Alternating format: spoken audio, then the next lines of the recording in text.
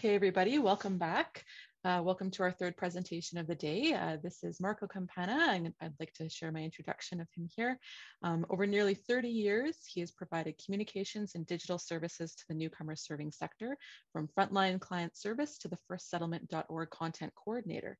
He created and managed the Settlement at Work site, launching OCASI's Learn at Work online learning site for sector workers, and has participated in a number of efforts to enhance sector knowledge mobilization. He led digital and social media strategy work at Maytree and currently works as a freelance consultant helping agencies harness technology in client service delivery. His current focus is on digital transformation, demystifying technology in social services and social change, immigration, diversity, and inclusion, and he's based in Toronto. So welcome, Marco. Feel free to take it away whenever you're comfortable to do so. Thanks very much, and thank you for having me. Like others, I want to acknowledge that while I'm in Toronto, I'm on the traditional territory of many nations, including the Haudenosaunee, the Wendat, and the Mississaugas of the Credit. This land is actually also part of the Dish with One Spoon territory, which is a treaty between the Haudenosaunee Confederacy, the Anishinaabeg, and allied nations to peaceably share and care for the land, its waters, and all of the biodiversity in the Great Lakes region. And in this unique system, law, society, and nature are considered equal partners, and each plays an important role. So as someone living on this land, I acknowledge my responsibility for honoring this treaty in a spirit of peace, friendship, and respect. So what I'm going to talk about today is about promoting and sharing your work, mainly a focus on sharing, but really the idea of, so you're doing interesting work because we all are, and you're all content creators, you're creating curriculum, you're creating materials and useful resources all the time. So how can we get better about sharing that?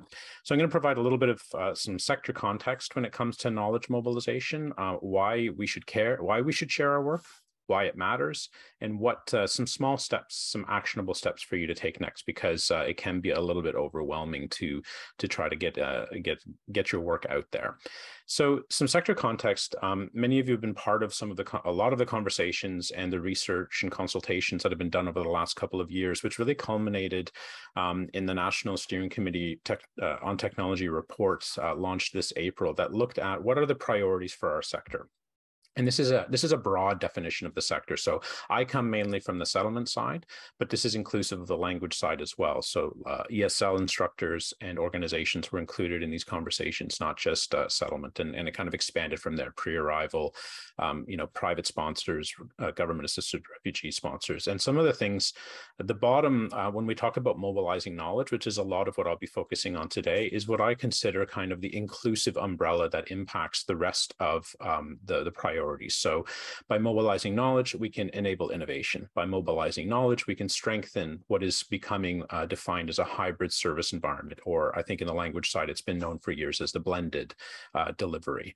We also, by mobilizing knowledge and sharing our work, we can ensure and build on high quality and inclusive settlement services. So these are the priorities that we're working on, that we've come to as a sector, that we're hoping will start to get operationalized as soon as possible with IRCC and other funders' support. But they're also not new themes, and that's important to recognize. As other presenters have talked about, digital's not new. Our foray into digital is not new, and we've learned a lot over the years, which is really, again, kind of captured in the conversations, literature reviews, and additional research we've done.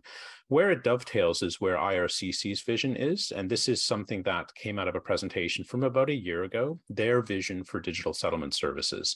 Now, their vision is aligned in many ways with the sector's vision, but the language is interesting. So for example, clients are able to access high quality settlement services and can opt to complement these things with in-person offerings. A lot of folks in the sector would like to actually flip that language and talk about high quality settlement services in person and can opt for online offerings. And so we really have to kind of talk through these kinds of priorities and negotiate that with our sector funders. But the reality is that they are looking to support the continued digital transformation and to look at it from the lens of improved client outcomes and program effectiveness. So last year, they committed to doing some homework over this year and next to build an evidence base. And a lot of that is going to come from service delivery improvement, or SDI projects that they funded, where they're experimenting, they're doing research projects. Some of you are working on some of these projects or have been part of the previous cohort of projects. There's a lot of knowledge that will come out of those projects that we can apply to to our work. And part of that is identifying these things like best or promising or good practices, in particular when it comes to digital literacy, cybersecurity, and privacy. And their goal, although these conversations, to my knowledge, haven't totally happened yet in public with the sector, are to develop some guidelines and standards leading up to the next national call for proposals, which will be in 2024. So there's some big work that needs to be done. And part of the way that they want to be doing that is around this notion of knowledge mobilization, to really look at how do we build the capacity of the sector. So it's important that all the work that we're doing on digital is kind of framed within our own context, and also the funders' kind of vision for this, and where we intersect with that. But let's focus on why and where you should share your work. So why should you share the work that you're doing? And in e-learning, I talk about knowledge mobilization, but in the e-learning and education sector, there's the open educational resources idea, the idea that you're creating resources for others to be able to build on. And I think that's a really important foundation to be able to build on when you're doing e-learning work. The idea about we're completing and not competing, right? This comes out of Alberta, actually, with the Immigrant Services Calgary, where they've been working on some projects where they're looking at working more collaboratively across the sector. So instead of competing as agencies, we're completing each other's work or building on each other's work. We're making progress. We're not anticipating perfection in the work that we do, but we're sharing with each other so that we can build on that. And so you'll hear terms like open education resources, Creative Commons, Crown Copyright, public domain, or open licenses. And the idea behind all of these things is that you can share your work, still retain ownership and control over it, but give people different kinds of licenses in order to reuse, adapt, remix, and reshare that information. So there's a foundation across the e-learning sector and a foundation across our own sector about sharing work. And one of the models that I quite like is coming out of the UK. It's called the Open Working Model, and they've created an actual toolkit that really breaks it down into actual practical steps. So this first step is to just start sharing, right? You don't have to share a lot, but you have to share consistently. The format that you share doesn't need to matter. We don't want to get sort of tied up in, should I do this on a Google Drive? Should I do it on, in Teams or in Zoom or a webinar or a conference presentation? The point is to start sharing what you're working on and to get it out there with other people and to protect the vulnerable, right? So when you're sharing, clearly we're not sharing client information or names or private information, but is to start sharing the work that you're doing and to be intentional. We build trust by what we're sharing, to not feel like you have to become someone else online. A lot of people are intimidated by sharing online because they're not confident in the materials they've created. They're not confident in their speaking ability. We see that in a lot of communities of practice, for example, in our sector, where people who work in the sector who are previous newcomers themselves, whose first language may not have been English, are not necessarily comfortable sharing. But let's share anyway, and let's be open and authentic with that, and be reflective. And as I'll talk about later, reflection takes time, and we don't always have or are given that time, but it's being intentional about reflecting on the work that you're doing as well as you're sharing it. And as we've seen and talked about throughout today is building relationships. So an opportunity to be on a live call like this is to connect and share with others, but we also have communities of practice like Tutela, like Avenue, like settlenet.org across the sector, where you can share to get input, where you can share to get information, where you can build on others' work, and we're getting input from each other as we're building. And again, that is a difficult thing to do in our sector because we tend to be competitive. We tend to only want to share something when it's done and perfect and been polished. We don't share, a half-baked idea or a half-baked model because we're afraid that we might get criticism. We're afraid that it might not be seen as complete enough. But asking for input is a huge part of open working. There's a lot of trust involved with that. There's a lot of relationships around that. But the benefits of that is that you don't necessarily have to feel alone, and you also don't have to create something that has been created before. So the stand on the shoulders is the idea of replication. To avoid duplication. So maybe if someone has already been working on this, and if I share my half-baked idea, they can say, oh, we've been working on that for a while. Why don't we have a conversation and see how your work can continue or complement the work that we're doing, leveraging each other's work, reusing work from other people, as well as other people reusing work from us. So you can get access to, again, all of these links will be sent to you through the the PDF of the presentation, but there is an online toolkit that you can kind of work through. There's also information here for funders about why they should fund open working. So I'm a true believer in the idea of information wants to be free, and so that anything that the government funds should be made available to everyone in the sector that it funds immediately after with Creative Commons, whether that's research, practical toolkits, entire videos, you name it, no passwords, no nothing, but available immediately. And so it also walks you through some really simple steps about how to create an open working model for your own work and your organization, for example. And I think that making that commitment of open working can only benefit us as individuals, as organizations, and the sector as a whole. And we see that time and time again, where somewhere in BC will create something that someone in Nova Scotia will realize we have something complementary, and if we don't share it out in the open, those matches will never happen, and instead duplication happens, which doesn't serve the sector at all. So here's an example that I've come across. This is an ESL instructor in Edmonton. I honestly don't remember how I got a hold of her newsletter, but I subscribe to her newsletter. It's a weekly newsletter. It's My Canadian English. Her name is Shona, and it looks like this. This is literally what she sends. It's a PDF. I don't always recommend sending PDFs, but whatever. She sends a PDF that includes a couple of links that take you to her YouTube page. And on her YouTube page, you simply see the grammar lesson, in this case, of the week. Right. And she's made videos, they're shareable. And what she's done as well is she's created a website, mycanadianenglish.com, where all the videos are organized and easy to access. Now, what's neat here is, as you'll notice, the site immediately changes. So My Canadian English redirects to a Google site. So there's a couple of things happening here. She's posting on YouTube, which is free. She's hosting on Google Sites, which is free. She's probably paying $10 to $15 a year for that URL, mycanadianenglish.com, and then just set it up to redirect. So she isn't paying any website hosting fees for her videos, for her website itself. She's simply sharing information on a free spot. Subscribe, new videos every week, et cetera, et cetera. She's got a library of different videos here. So every week she's adding something, she's categorizing them. She's got her different lessons. She's got a certain kind of categorization in the work that she does. So like Linda had mentioned, categorizing your work, right? So basic vocabulary, Canadiana, adult literacy learners, things like that. And then she's got new videos over here.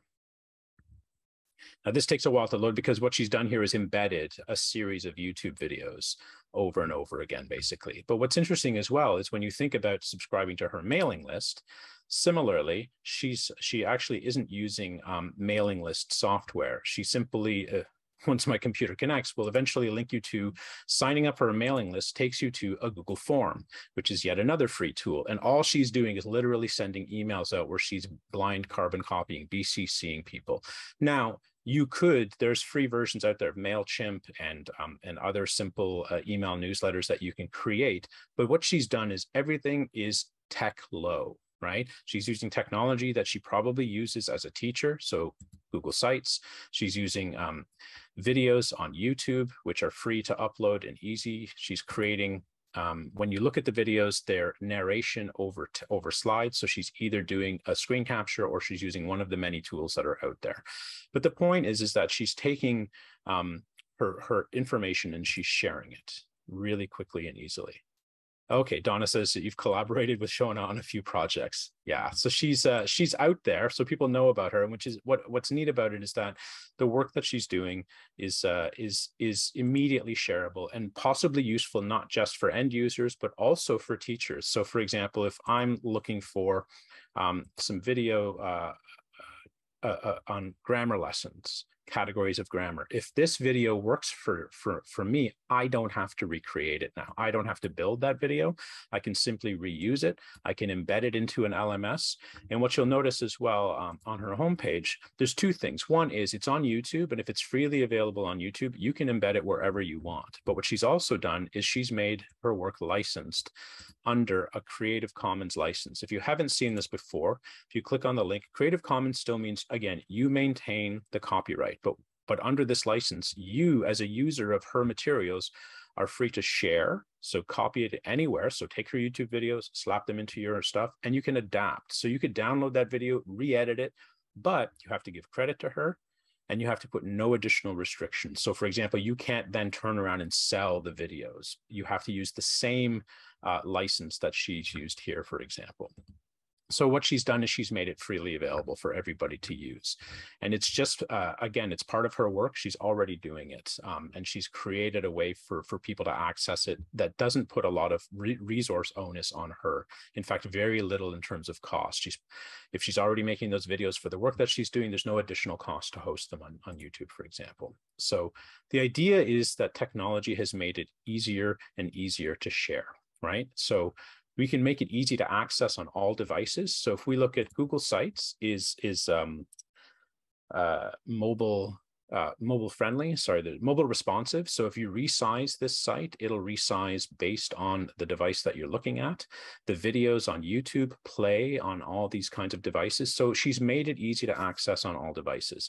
She's choosing the tech and tool that makes sense for her and for the people that she's sending it to. So we heard this a lot from Allison and from Linda in choosing technology appropriately to make sure that it fits the needs and it works on all these different kinds of devices. And again, it can be as simple to get it out as an email BCC like she's using. Or again, you can set it up. I use, for example, for my I have a newsletter. I use TinyLetter. It's actually created and owned by MailChimp, but creating on here is much less onerous than going through the steps on MailChimp. It's a scaled down version of an email newsletter. And so it does a little bit more than a BCC. Two things: when you're BCCing through email, if you have too many people, you might get tagged as a spammer. And here people can actually sign up without having to go you don't have to do anything manual. They can subscribe, and they can unsubscribe manually through here. Plus, you can actually end up with an archive. Let me just see if I can remember. I'll figure it out in a sec. So that people can see previous messages that you've sent before, for example. So again, it's really easy here. Your design, your subscribe page, all of these kinds of things. So yeah, you end up with an archive of your previous.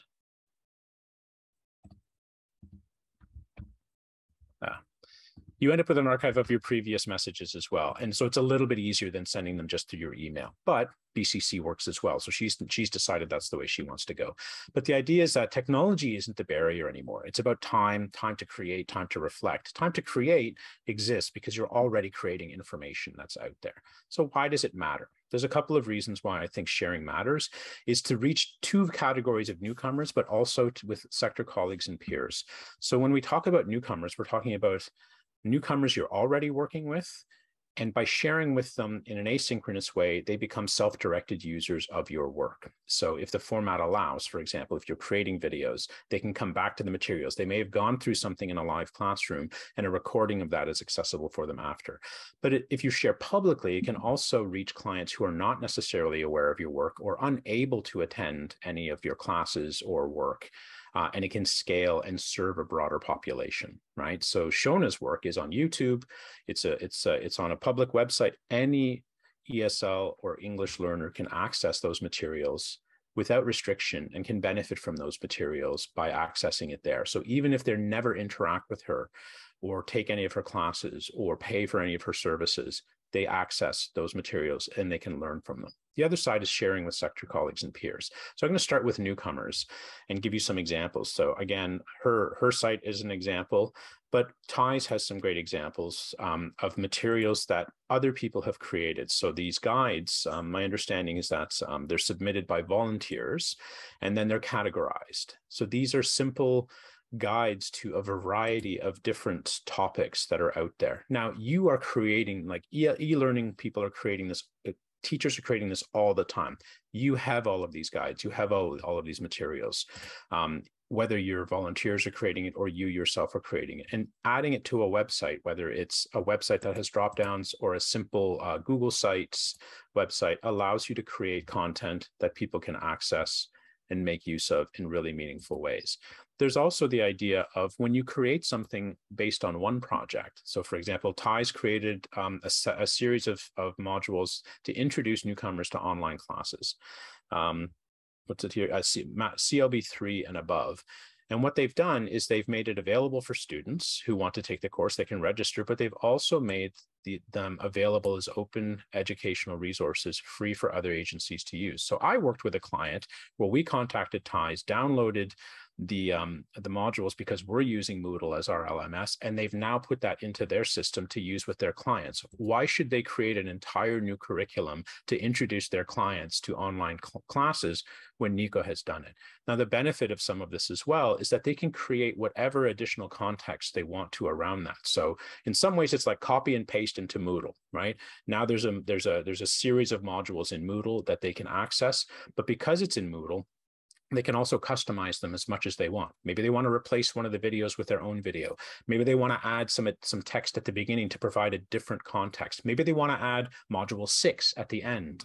They can do whatever they want with it because it's now theirs in their LMS, for example. And there's a huge benefit to them because they don't have to create this. It's gone through a rigorous research and development process and been created by someone else. And they can make use of as much or as little of the materials as they want to in their own LMS, in their own work. So it saves them tons of time and potentially makes some connections for them with a group like TIES, who they may never have interacted with before, to do further work in the future, or to say, we want to do, Nico version 2. So we're going to go to the funder and we're going to ask TIES to come in on it with us because they're clearly the developers of this, but we have identified a need. So instead of trying to replicate or duplicate something, they're now leveraging what has been created, use it and build on it in future work as well. So those are some examples of using with newcomers. Why does it matter with sector college? And again, there's tons of good examples of these kinds of free and open sites that are out there that make use of this. The question is around pulling it together and not doing that kind of duplication. So sharing matters with sector colleagues and peers on a number of different levels. One is to share, for example, like Nico, the kinds of curriculum that you've created. So eSkills has created an entire downloadable courseware related to cybersecurity. Right? If you're using Moodle, you can download it. If you're using D2L, Brightspace, you can download their materials. If you're interested in helping people understand security, protecting their online identity, browser basics, advertisements versus content, once again, you can get their materials, put it into your Moodle, and then customize it however you want. You don't need to recreate it. Similarly, Norquest College has created WebSafe as SCORM modules, I believe.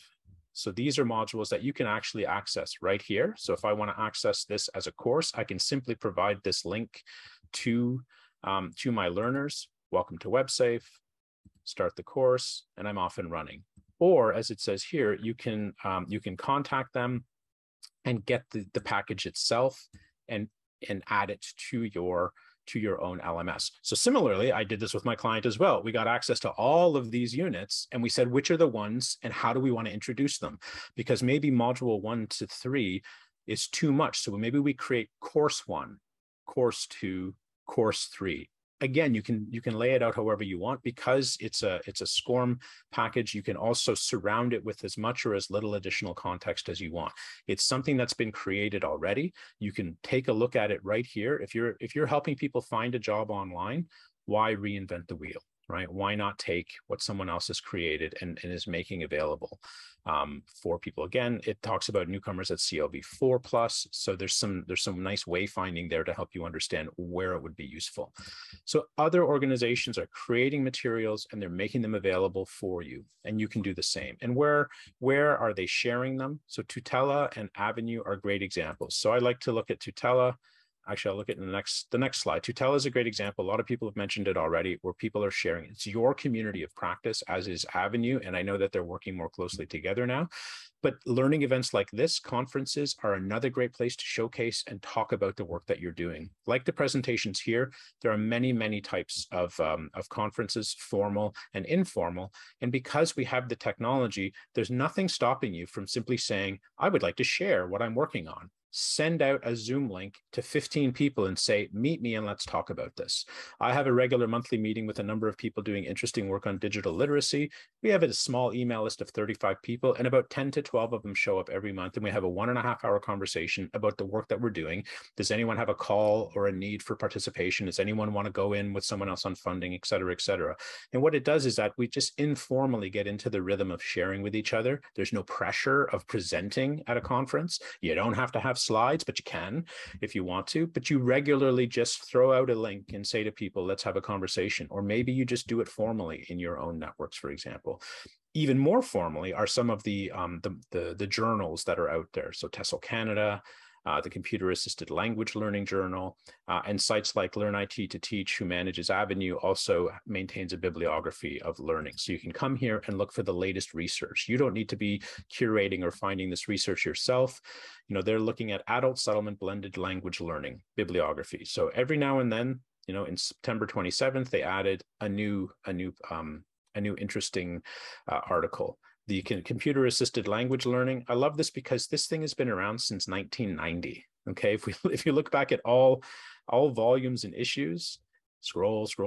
1990. This is not a new conversation. And I love this when I clicked on issue 1, the very first article, exploiting information technology to develop language and life skills. Not a new conversation, right? So lots of really interesting thoughts. So maybe you collaborate with an academic or a researcher, or you simply use this to learn what's happening in your field and to build off of what's there, and then connect with people who are doing this kind of similar work to say, hey, we're actually working on something similar. So if we went to the latest article, let's see what's happening just off the top of my head. How does emoji feedback affect the learning effectiveness of EFL learners? You know what? We're looking at some of that in our, so I'll connect with these researchers to find out more. What it helps you do is to find other people doing similar or interesting work from a research perspective. So on to Tutela. So just at a quick glance, one of the things around replication that you can see right away is there's 267 H5P resources. There are 780 SCORM resources right at a glance. You can further those themes. You can look at different levels. But what it gives you, and I know that you know this already, but I think it's important to reinforce. So, for example, I'm doing a unit on Canada's Indigenous peoples. I wonder what's been done here. So this has been funded by IRCC, created by the Toronto Catholic District School Board, 3 modules with a guide. And because it's in an H5P format, you can download and you can replicate this right away. So just to sort of play with it, let's see if I can find where I left it. Sorry, one second. Oh, yeah. So here's an H5P so I took that H5P and I put it on my website. Right. So now I've put it on a blog. This is not you can put it on LMS. It's a no-brainer, but you can put it in other places as well. And then as I've written here, I can put some introductory material framing the topic, how to navigate this, what this is all about. And then I could maybe put a poll or a survey or a Google form where I could ask people to reflect on it. So I can surround this with my own materials within an LMS or elsewhere. I can also put it onto a Google site. So this is it embedded on a Google site. Now, what's nice here is with Google Sites is this is just a preview. You can see it's showing it what it looks like on a large screen, what it'll look like on a tablet, and what it'll look like on a smartphone. So it renders nicely. It's mobile responsive. One of the things that I saw when I was editing, when I did it on a large screen, I hadn't made the box around this large enough, so it got cut off. I'll show you what I mean by that. So if you haven't used Google Sites, you can sort of, so this looks fine here, but when I preview it,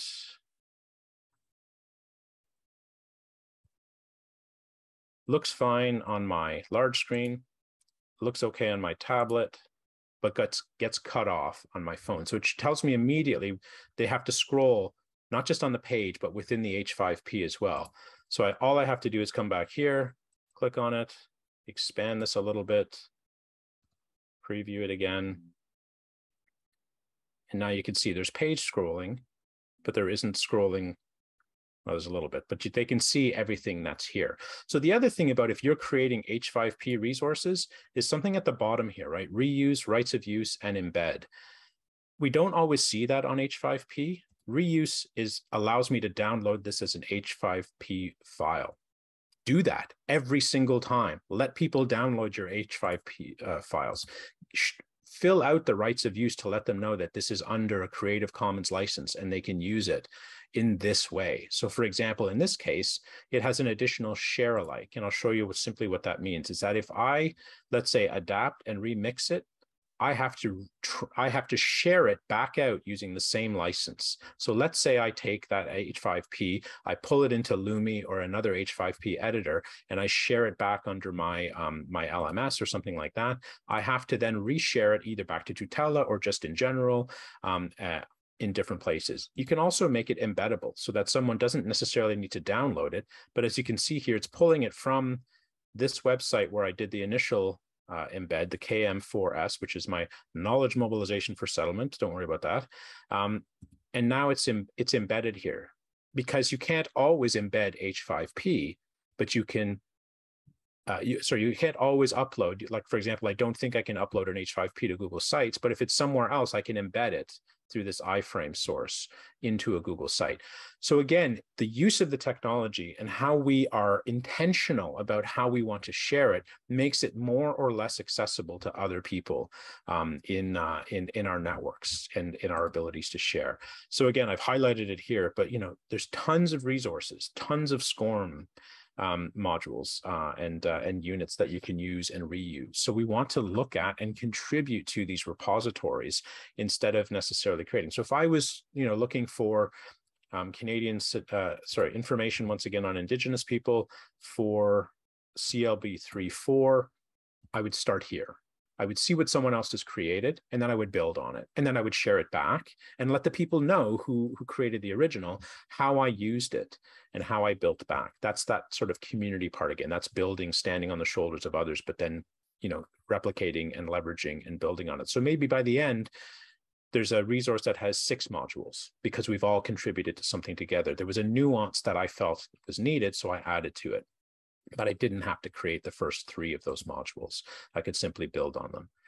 And so the sort of the lesson behind all of this is that technology and content is increasingly becoming complex, but it's also becoming easy, right? It's that sort of YouTube has raised and lowered the bar of expectations for video production. It's raised the expectations because video is so easy, right? You grab your phone, you create a selfie video, you slap it up onto YouTube.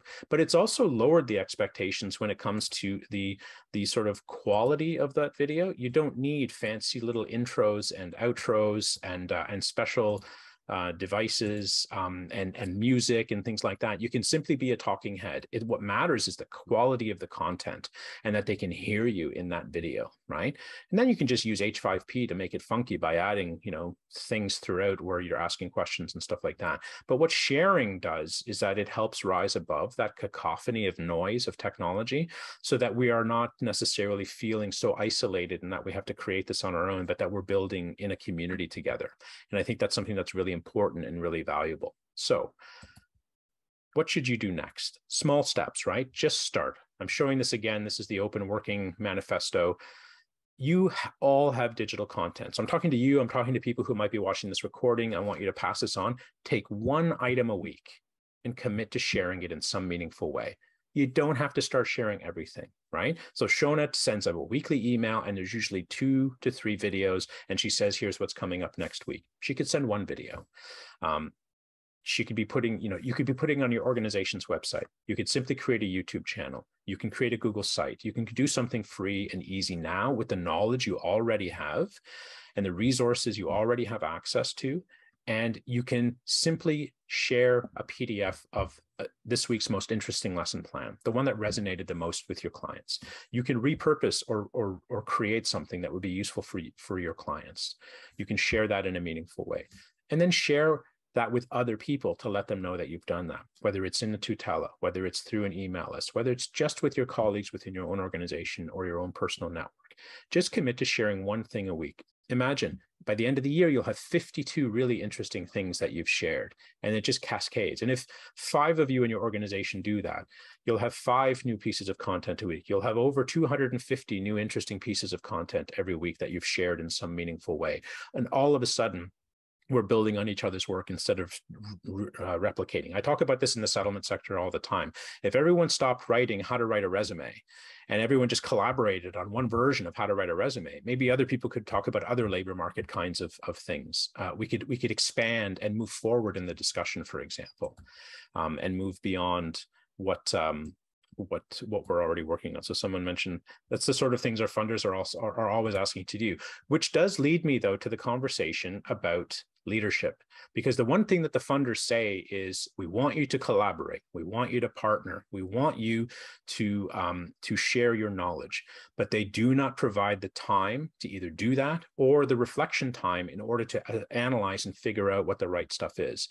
And so we need to figure that out and figure that leadership out in our own organizations, in our own sector. What does it look like? And that's why I'm being really clear about one thing a week, right? Otherwise, it just gets too overwhelming. Just talk about the stuff you're doing, as they say. This is from the Open Work Project. You already are talking about this stuff. It's already something you've created. No one's creating it, predominantly not creating paper-based resources. You're creating something digitally already, whether it's a Word document, an H5P, a SCORM, a PDF, no matter what it is. Simple, small steps is what we need to do.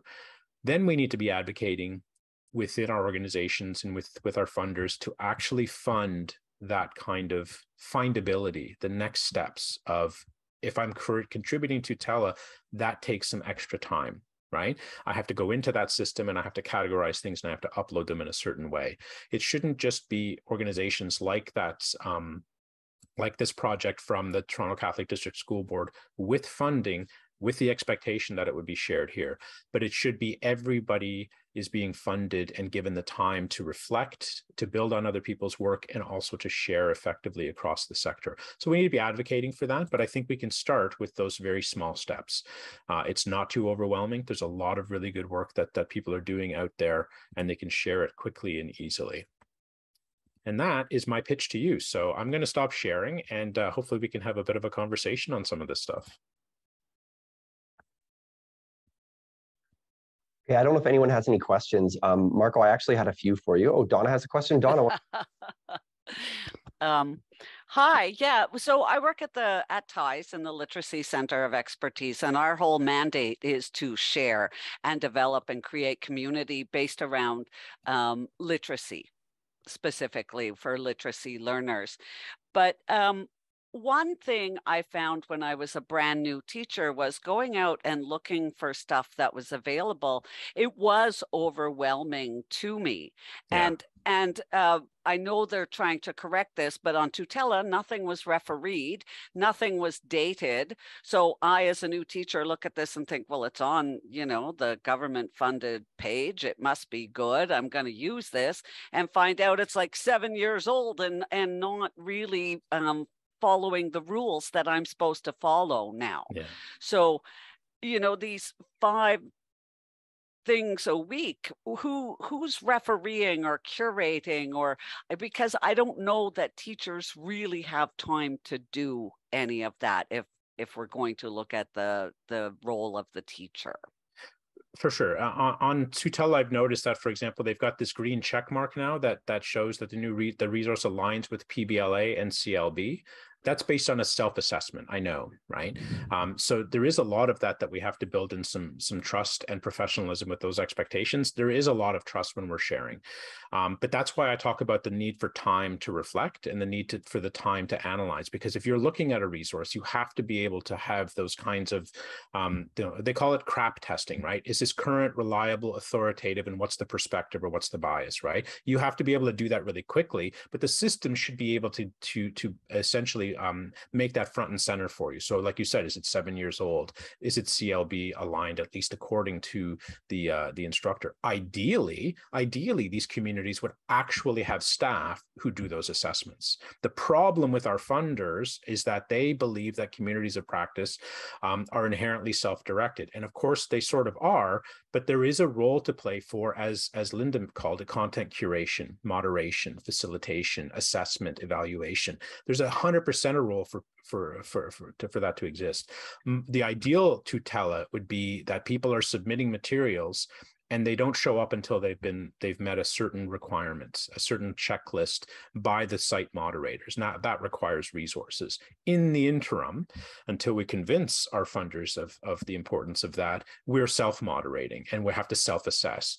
And to be able to do that effectively absolutely does require time. And it was one piece of content a week, not a day, just to be clear, because I'm trying to make it easy, right? And so yeah, that there are those sort of systemic or institutional challenges to some of this. And that's why the other part of it is the community, the constant conversation, the ability to say, I created this and I believe it works for CLB 3 to 4, and here's why, and here's how you can use it in your work. So being able to kind of expand, not just throwing stuff onto a site, but the site asking you questions like that, right? So I'm just trying to see, so for example, in the description on something like the unit on Indigenous peoples, there are places for the authors to comment, right? So they can say, we created this, it's with funding. That tells me a little bit something about the reliability, perhaps. Toronto Catholic District School Board, what do I think about that institution from an ESL perspective? It's CLB 3-4. There's more information that other people can. And then I go to the comments, right? What are people saying about this? Was it crap? Was it useless? Can I give what's the Yelp for content, right? It needs to be quick, thumbs up, thumbs down, but people are making contents, right? Note that for the first activity in slide 7 has a small problem. Really useful. But then what's the accountability for someone fixing that? Now, the nice thing is because at H5P, I can download it and I can fix it myself and I can put it back to Tutela, but that's perhaps a lot to offer. So we have, again, a different number of ways to kind of look at the authoritativeness and usefulness of it based on what the community response might be. But ideally, yes, ideally we want to work towards a system that actually has some not gatekeepers, but some quality keepers, if you will, some quality assurance. For now, that's us as individuals. And so we can only do the best we can. But it's a really important point. So that's why, again, I say try to keep it simple, be self-reflective, but be explanatory when you're sharing the materials as well. Astrid. I think in principle, the sharing is really great. Sorry, can you pull your microphone down? Okay, sorry. I think in principle, like the sharing is really great. But like each thing requires a new tech navigation. And, like in our busy schedules, if you show a model of a website with videos embedded in it, or even mail out with, I think it would be good to have, if we want to build this kind of sharing community, it would be good to have maybe a central website with tools for how you could share, and tech videos to walk you step by step through how to build that website to share, or how to even YouTube, like what are all the questions for our we all have questions as we load to YouTube. Do I want to put my videos as public? Do I want to keep them as unlisted? I think if we want to have this sharing community, we need to build a tech resource team for our sector 100%, that 100%. answers some of these questions, because otherwise we're sharing the resources, but we're not sharing that tech skill which we need to share the resources. Yeah, completely agree. And that's just we can't invent it every time. It takes so much time to figure out, right? Absolutely. Yeah, I know in some ways Learn IT to Teach and the Avenue folks were supposed to be part of that. In Ontario, there's a group called Alpha Plus, which works with the literacy community to do exactly what you're describing. And some of the recommendations we've made is for the creation of something like that. Now, I've been in the sector long enough that in 2000, or actually 98, 99, the Ontario settlement sector was completely connected to the internet and wired, and that's when settlement.org was launched. And what they did was they actually created a system where each organization had someone who was half-time funded to be a technical liaison, and that person was responsible for working on technology within they could be a settlement counselor who just had some tech chops and decided they wanted to split their job, or it could just be a whole new half-time. And they were there for, at the time, what was sort of basically technical troubleshooting. And then there was a third-party organization that was contracted when you escalated. So if it was out of the competency of that person, they then would go to that third party. And then there was settlement.org as a landing place for content to share with newcomers. And And then there was an extranet, which is what SettleNet is today, which was a community of practice.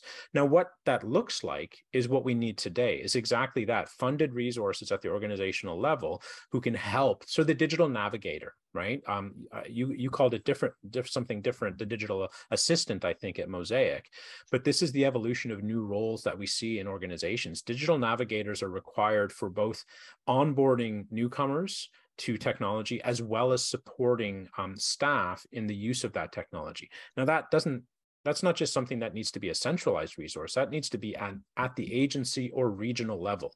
So some threshold where if you have X number of funded staff or more, you get a half-time digital navigator. If you've got even more, you get a full-time one. If you're under that, then you get a floating digital navigator who goes to different agencies, maybe supported by local immigration partnerships, something like that. But the idea that there needs to be, and this is sort of, again, that model of where we're heading to for the next call for proposals, what are the new roles that we've seen are essential during the pandemic that have to become essential? So a lot of organizations, in particular in the language side, had these digital assistants or digital navigators. In fact, some still do, like at iSANS. There's, I think, 2 funded digital navigators, probably funded by the province because they tend to get it more, but that are actually on staff to do exactly what you're describing. Oh, you've got a question? Okay, I'll go figure it out, and then I'll come back to you with the solution so you can just continue teaching. Right? So 100% what you're describing needs to be put in place. We've seen examples of that both in our sector and in other nonprofit sectors.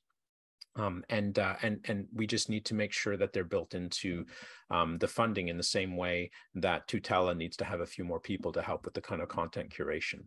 And you need layers of it. It's not just the digital navigator for the students or clients or teachers, but even for us, like if I'm a developer of content, there's still there's so much. Oh no, it's layers. So there's much tons tech of learning nuances. There is, and so there's new roles. But then, as I mentioned earlier in the chat, like digital navigator, we're all digital navigators now to some degree, right? We're all these technical liaisons. So teachers or settlement workers are the front line for the questions a student or a client might have about, yeah, this app, this LMS, this WhatsApp, this message, it's not working for me. They have to do low level tech support, but they have to have someone they can escalate that to, either on site or somewhere else, because we can't expect frontline or instructional designers or teachers to be tech experts at the same time. So it's nuances and it's degrees of what we need to expect of people in terms of their skill sets, as well as what they need to be able to sort of escalate to within the organization or outside of it. Yeah, there's tons of nuances in all of this in the different roles for sure. And as you said, like with the conferences and stuff and the ability to share, and with these tools itself, like this kind of conference is already new. So I guess it's an appreciation for where we've come to. Yeah, it's not new though, like right? we've come somewhere too, right? To be able to do this now, right? I'm going to push back because it's not new. It's 30 years old, right? People have been talking about and used this technology forever. It's new to us because a lot of us were forced into it. It's not new in the language sector for sure. It's not new in the settlement sector. Mosaic talked about, I think, 2009, that you've been using technology. Well, iSense has been doing it since 2007.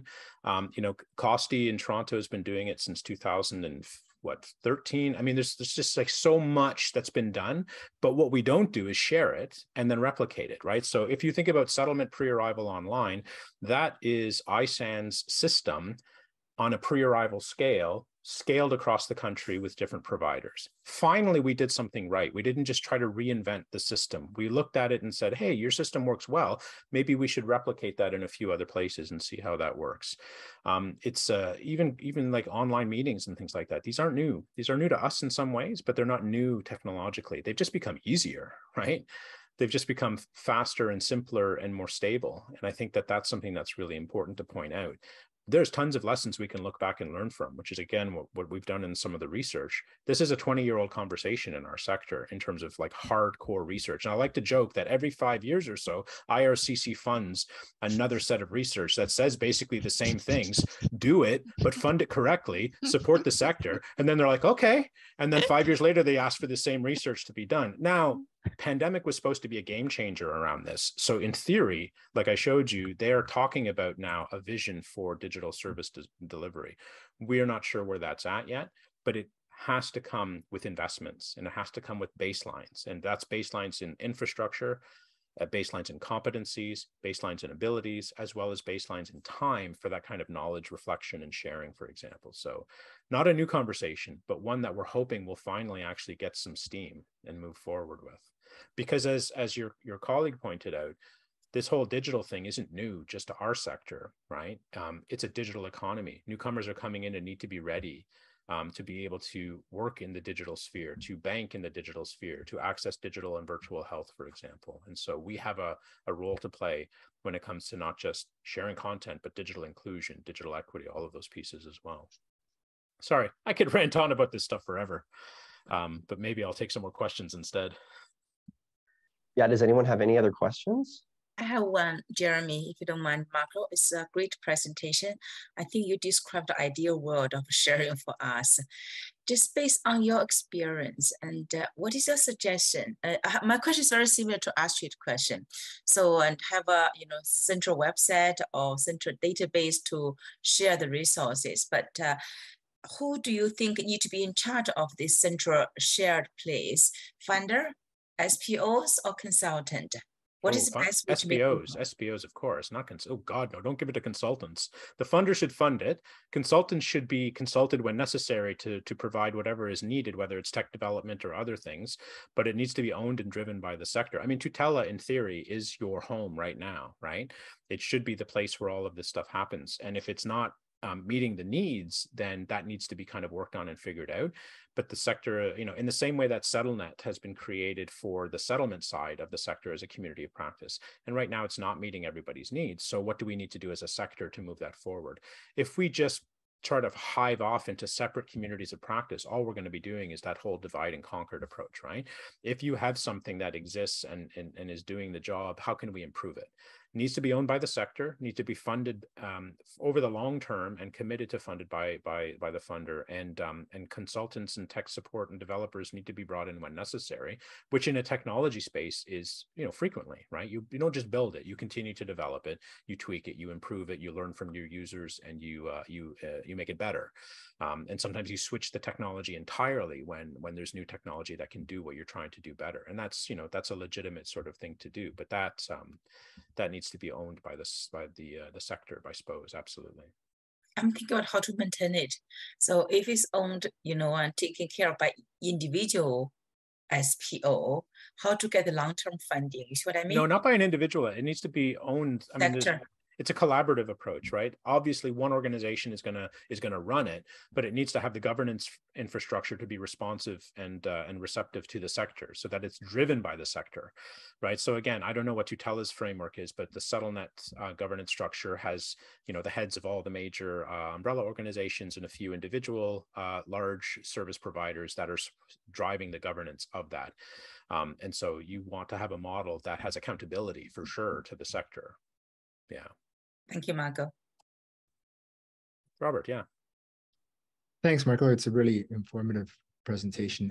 I just had a question with regard to content development, open source, and kind of being paid for that work, or to be, because a lot of the content that we can share now has been created by payment for a different service or for a particular project, and then let's share that now with our community. So where do you see that balance of, if there's content that's required or needed in the community, getting somebody to pay for that content development, and then being able to amplify that, share that with the community? Yeah, I mean, most of the content development happens through government funding or through other kinds of funding. And so the organization has to itself and the project people have to themselves be committed from the get-go to some form of open sharing, right? Whether it's open educational resources or Creative Commons or whatever the case might be. The funders have to recognize that what they're funding needs to also be shared. So that, you were talking about that conversation with government funders, understanding what open working means. In our sector, those investments still need to come from IRCC and other levels of government, whether it's provincial, federal, municipal, foundations, even crowdfunding, right? Even if you're crowdfunding or you're getting corporate sponsorship, again, the organization should be committing to sharing those resources out openly after is what I believe. Not everybody believes that, but I think that's what's important, because that's the only way we can move forward collaboratively.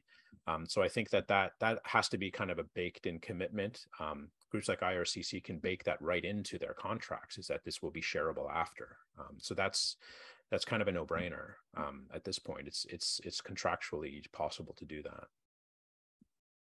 I don't know if that helps, if that answers your question. Yeah, and then how do you kind of keep tabs as to where that content ends up? And with open source, some of the pushback has been, well, other people are adapting it and charging for it and amplifying it. That happens if you have complete copyright over something already. So to me, that's a non-starter argument. It's the same thing that I hear from the settlement sector. Oh, if we give all our information away, people won't come and access our services.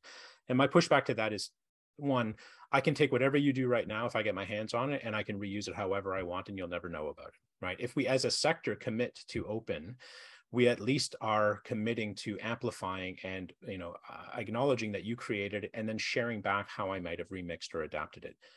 People will always abuse that. That's not a reason to not to do it. In the same way that I say to settlement organizations, if the only reason people are coming to you is for a resume template that you don't want to share publicly, then you suck at your services, right? That's not a service. I can go on the web right now and I can download 500 different resume templates. I can get them from anywhere. That's why people aren't coming to you for service delivery.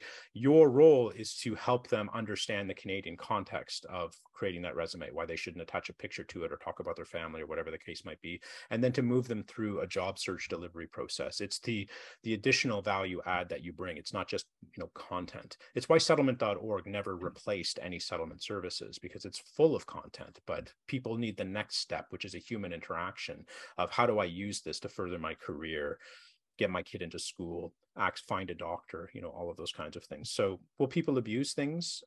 They already do. So I'm personally not quite worried about that, because in an open system, I'd rather have people sharing, and maybe it ends up somewhere, but it already does now. I can download a video from YouTube and put it wherever I want, right? The technology to do that exists. To me, I don't mean to be dismissive, but I don't think it's an argument that we should be focusing on, because I think that it's happening already with actually copyrighted content that we're not giving people permission to reuse. And I think that the problem with doing that is if we keep it hidden, then we lose all of the other aspects of the open side of things, right? Like right now, there's a conference happening at Metropolis, right? That if you're not there, you have no access to the materials, and you might see some PowerPoint slides after, but they don't record the videos and things like that. That's a heavily funded, government-funded conference. Everything that happens at that conference should be recorded and shared after. It's absurd that it's not. And the fact that we've come out of the pandemic and gone right back to the way we did things is ridiculous, right? Like it doesn't make any sense. Well, thank you, Marco. That's hugely inspiring, honestly. Sorry to end on that note. No. If there was some sort of office we could elect you to, I would be sending you right up there. But maybe that's a project for another time. Listen, information wants to be free, so let's let it.